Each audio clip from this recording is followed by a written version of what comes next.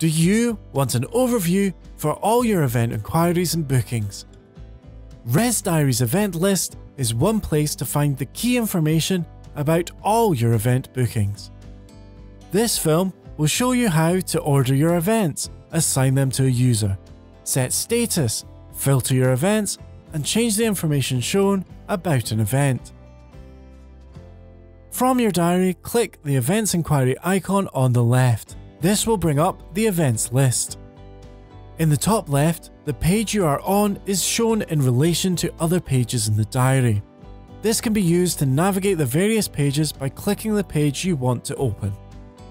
The event list is divided into two sections. On the left, a table showing key details about your events.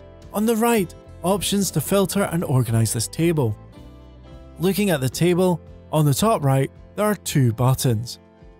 Create New is covered in the Creating a New Event film linked in the descriptor. Print will print the results shown in the table. Clicking on the title for each column will reorder the table based on the ascending or descending value of that column. In the Assigned column, events can be assigned to individual diary users for them to manage. This will not stop another user with permission for editing to make changes to the event inquiry. Click the drop-down and select the user from the list or use the search option. In the Status column, you have 6 options with which to tag your inquiries. Once an event has been changed from new to any other status, it will no longer show with the pink icon on the inquiry section link. Selecting either confirmed or provisional will open a pop-up encouraging you to add this booking to your diary, but you can proceed without doing this. Declined or cancelled will both bring up the cancellation reasons options. Select a reason from the drop-down. Cancellation reasons can be customized, and this is covered in the Event Inquiry Settings film linked in the descriptor. There is a text box to add any further information below. If there is a booking connected with this event, the details will be shown, and a warning that the booking will be cancelled and removed from the diary.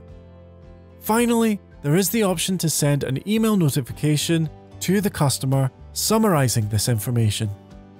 Each of these statuses can be used by your team in a way that supports your event booking process. The options on the right-hand side let you filter your events. If you can't see the section on the right, click the Hide Show icon. If your venue is part of a group, you'll have the option to filter by venues. Below, you can add a custom filter. Choose the type of filter in the top drop-down and the parameter of the filter below. Once happy with your filters, you can click Run View. You also have the options to change which columns are shown. Click the Edit the columns you see and their order button in the Columns section. Click the X to remove any irrelevant columns, and use the arrow to reveal a full list of options. Simply click to add them to the table. You can reorder the table by clicking and dragging headings in the table. Sort by lets you choose which property the table is organised by and whether it is ascending or descending. Once happy with your changes, you can click Done Editing Columns. The Show options let you choose how many entries to show per page. If you wish to retain these filters, click Save View and give it a name. This view will now appear as an option at the top of the column. You can edit or delete this view or add a new view. Finally, you can edit an existing event by clicking on the entry. This is covered in detail in the Managing an Event film linked in the descriptor.